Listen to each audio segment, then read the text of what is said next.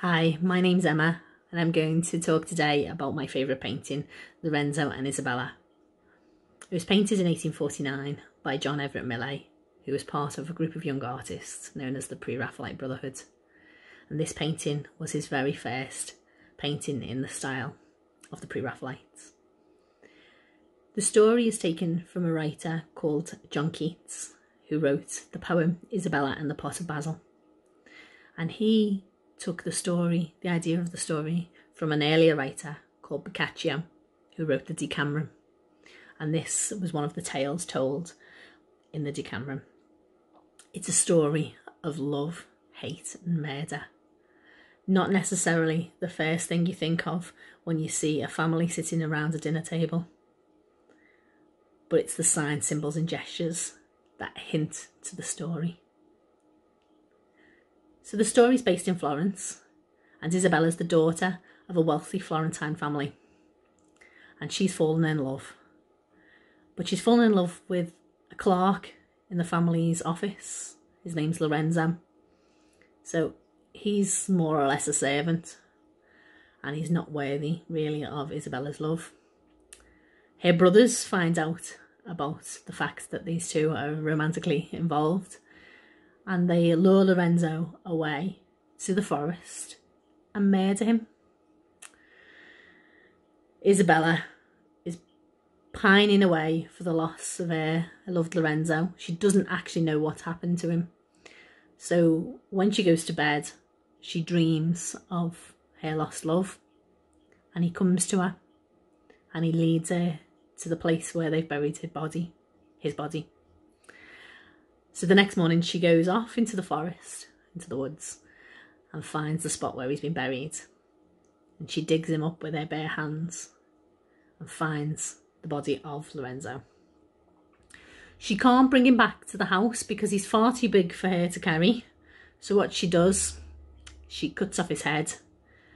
She brings it back home, plants it in a large pot, and plants basil because it's sweet smelling, and waters it every night with her tears. How romantic. Her brothers are very suspicious and very greedy, so they think she's hiding money inside this pot. So one night when she's asleep, they pull the pot away from her and search inside, thinking that they're going to find money. And instead they find the gruesome head of Lorenzo.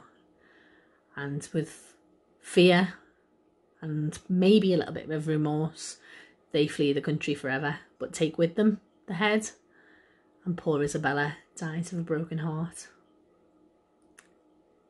Very sad love story. So, looking at the picture itself, you can see a family sitting around a dinner table. We've got Isabella, who is being offered a piece of fruit by her lover Lorenzo. Opposite, on the other side of the table, is her brothers.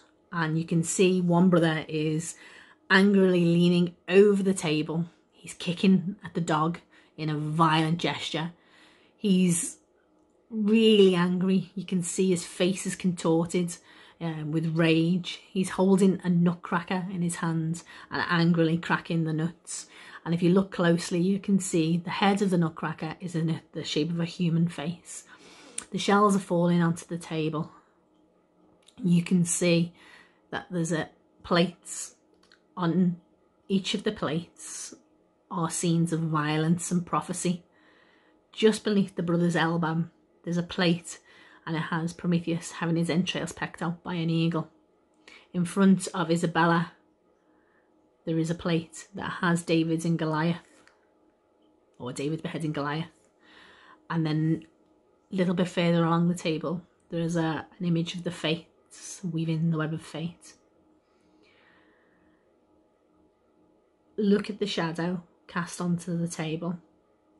It's placed directly across the spilt salt, and it's the shadow of the nutcracker and the brother's forearm, linking him directly with the murder of Lorenzo.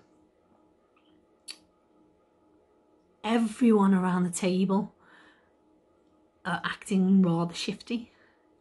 they know something's going on. They know that something's happening.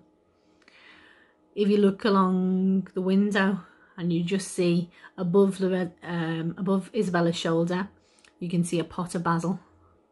And that's inevitably where Lorenzo's head will end up at the end of the story. So, take a look at the people themselves. Now, Millet was a very accomplished artist, and he used his friends and family as models for this piece. So we've got Isabella was his half-sister-in-law, and William Michael Rossetti, Dante Gabriel Rossetti, and George Frederick Stevens. 3 of the other Pre-Raphaelites are in the painting. The older gentleman in the middle of the table is John William Millet, which is Millet's father.